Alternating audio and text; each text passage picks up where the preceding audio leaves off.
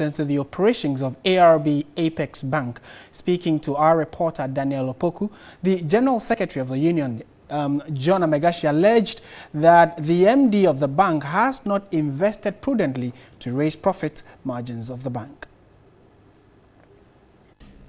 The General Secretary of UNICOF, John Amegashi, recalled the role of the previous MD for issuing loans to support rural folk expand their businesses.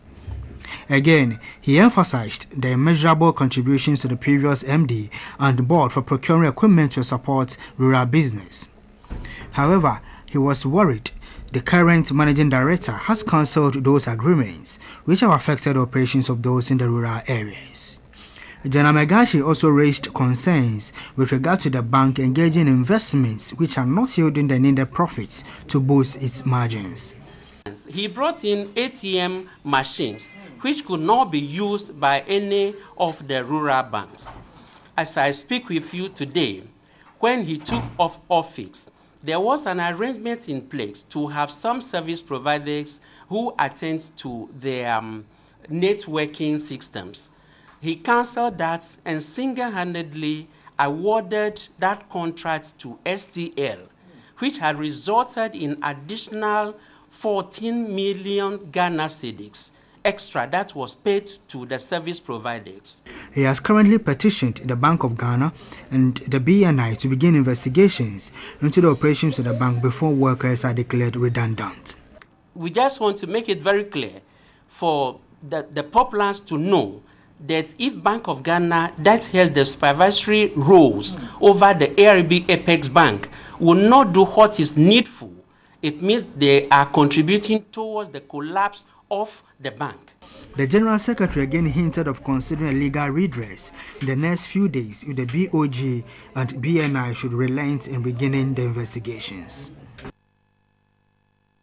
In more business news this afternoon, the Dankoa Institute, that is DI, has questioned the basis for which some government contracts are sole sourced. According to the group, its executive director, Nana Atobo-Akwenu, says that the nation has so far lost over $2 billion due to sole sourcing.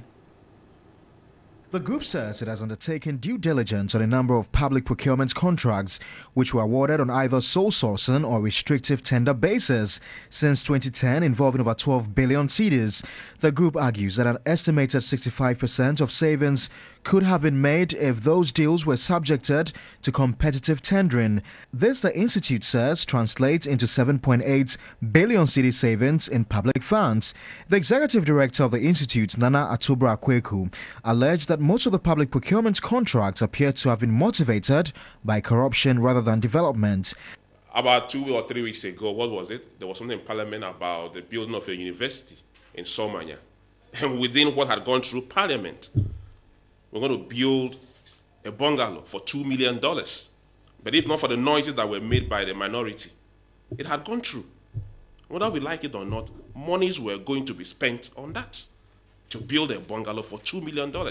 It's been reviewed to 500,000, but even that is too high.